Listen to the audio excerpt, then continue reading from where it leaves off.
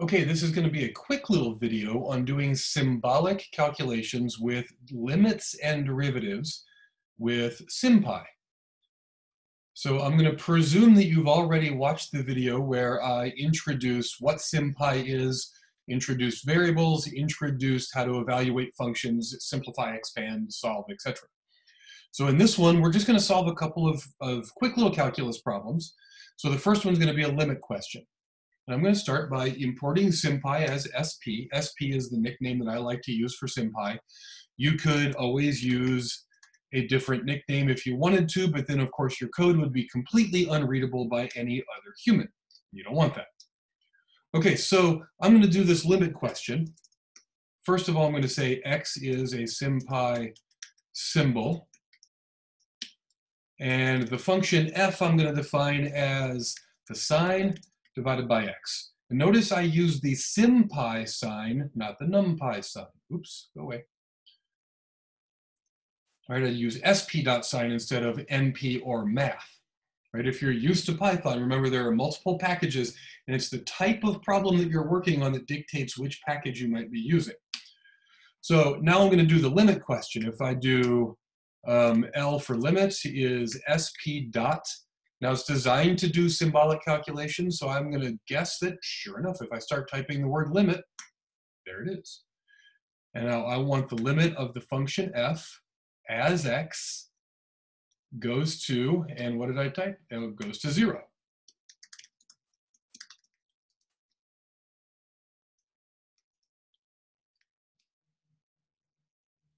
Okay. So the limit is actually relatively easy. Now, I didn't say this in the previous video, but I very well should have.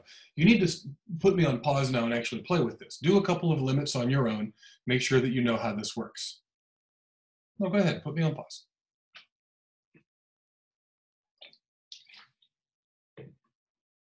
Okay, let's do this derivative problem, and then it's going to be the same thing. I'll let you play with it a little bit. So I'm going to start off just with a nice clean sympy setup. I've got a symbol, I've got a function f, which is sympy sign plus x to the second. Notice I'm using double asterisks for the power. And now I've got the exponential function e, so that would be sp dot exp, the exp function of 4 times x.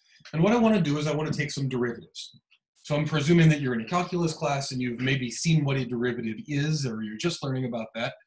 So let's do df for the first derivative is sp dot, and it is usually diff. And of course it is in sympy. It's actually the same in numpy too, but the two do vastly different things from a programming standpoint.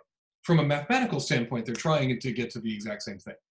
So I send f in as my function, and I print df. Now I should have some notion as to what the right answer might be. So the derivative of this should give me a cosine, should give me a 2x, and should give me a 4e to the x. Let's see what happens. I got a 2x, I got a cosine, and I got a 4e to the x. Beautiful. Now if I wanted to do the second derivative, I'm just going to give it a name. I could take f2, or f comma x comma 2. I was a little bit sloppy up here. I should have done f with respect to x.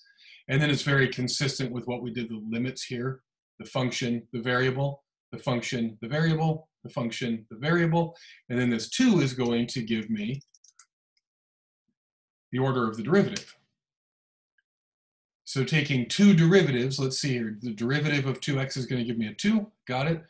Derivative of 4e to the 4x is going to give me 16e to the 4x. Derivative of cosine is negative sign. And you can keep going, right? You can throw in quotients in here if you wanted to as well. It knows the quotient rule just like everybody else does. So if I threw in a cosine in there, now these are a little bit gross to look at, but that's okay. That's perfectly fine. Yeah, there's limits and derivatives. Very, very quick. The next video, I'm going to go through integration, but if you're in a calculus class, you might not be there yet, so that might be too early. See you there.